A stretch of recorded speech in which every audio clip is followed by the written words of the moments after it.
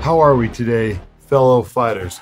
Today, we're going over Fairtex. The question is, why Fairtex? We've got two different gloves here. We've got the Super Sparring gloves and the Universal gloves.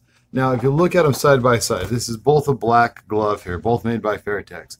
You will notice, if I line up the tops there, this Universal glove is slightly shorter. And the Super Sparring locked thumb glove is a little bit longer, this one here. So the real question is, what's the difference? Do I need to care about the difference? And what is it even an issue? What's the deal here? What's up with these gloves? Now, I've known a lot of fighters to own both different types of pairs, and they both love them. So now that that's out of the way, they're both good gloves. We don't need to worry about that. They're good gloves. Whatever one you buy, you're going to be happy with. But let's talk about the differences, okay? I'm going to put one on of each glove. This one is the Super Sparring glove with the locked thumb. And just to get the comparison, I'll go white with the other one. This is the Universal glove.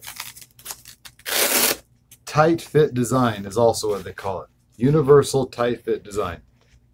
And it is tighter.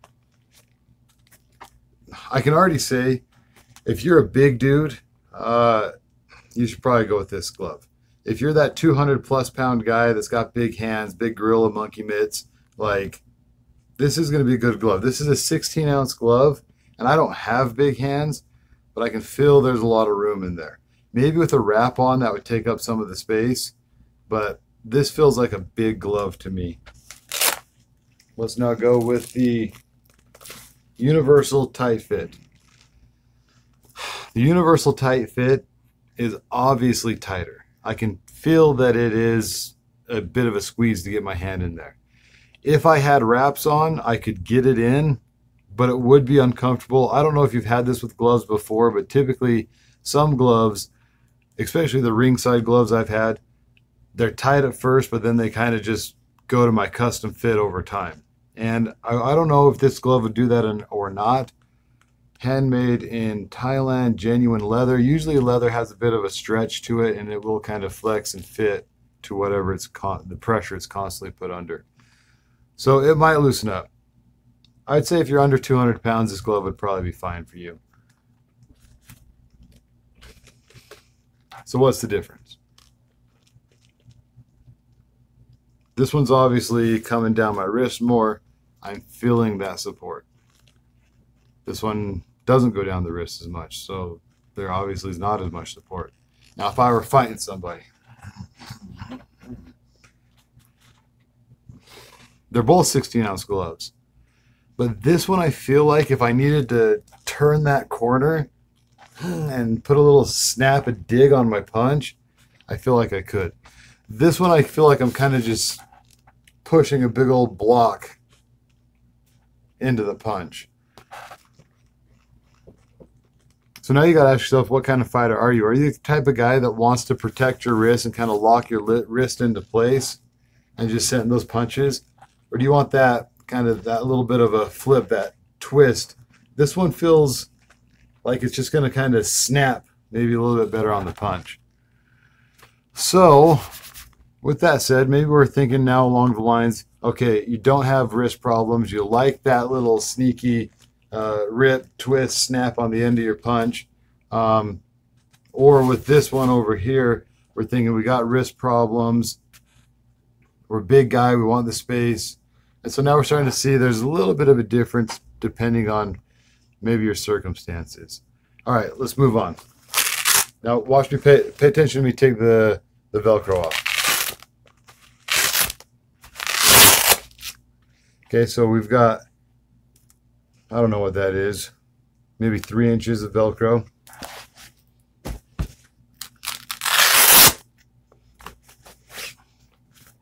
And that is maybe 4 inches of Velcro. So what am I talking about here? What you'll notice is you get about 1 inch more Velcro on this glove. Does it matter? I kind of think it does. the gloves that I have worn out, and I've done it to multiple gloves, the Velcro eventually starts to go to where you put your glove on, you're sparring, and it falls right back off. You put your glove back on, do some bag work, it falls right back off. So it's the exact same Velcro. It's just